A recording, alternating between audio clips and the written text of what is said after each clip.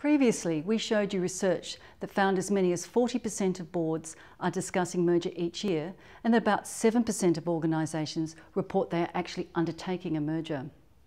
We also mentioned that there are many reasons for an organisation to merge, such as to achieve growth, improve service quality, or to become financially viable. There are many books, articles and free online resources available on the types of mergers and the processes involved.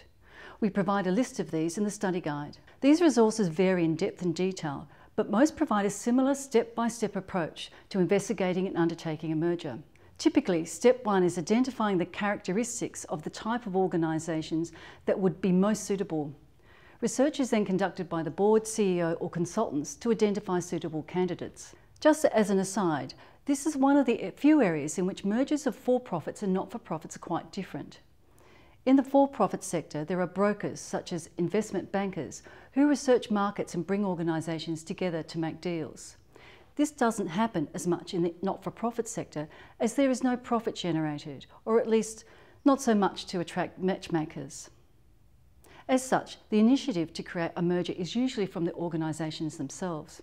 Anyway, when one or more potential merger partners is identified, the next step is usually for a member of the board or CEO to invite their counterpart from the target organisation to a casual meeting to identify any interest. If there is interest from both sides, each board would be notified and asked to support the initial process of merger. Initial activities and a timeframe would be agreed. At this point, the structure of the merger is also agreed. That is, will one entity be dissolved and the assets transferred into another, or will both entities be dissolved and a new entity established? Or even other structures that might be used. From here, typically the next step is the signing of the Memorandum of Understanding, or MOU, that enables due diligence to be undertaken.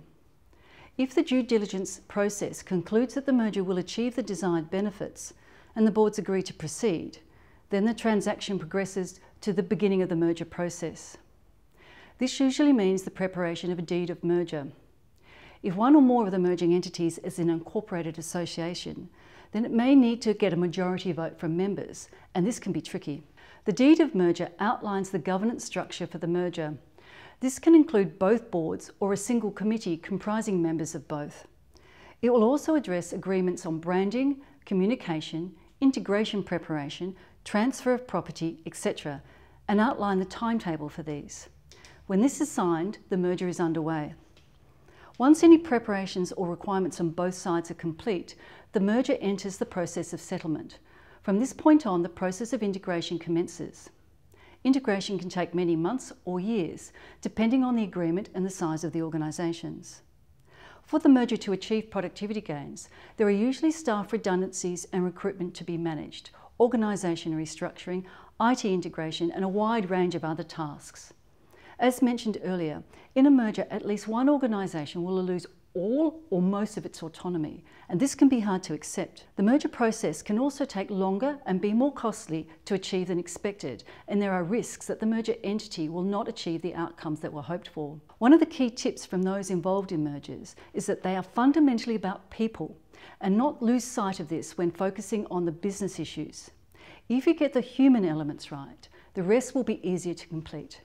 We'll look at these and other issues in a few minutes. While they are complex and difficult, there are many examples of successful mergers, and many of today's largest and most respected organisations are the result of mergers. Clearly, with 7% of organisations reporting they have been involved in a merger in the last 2 years, there is a lot of merger activity going on.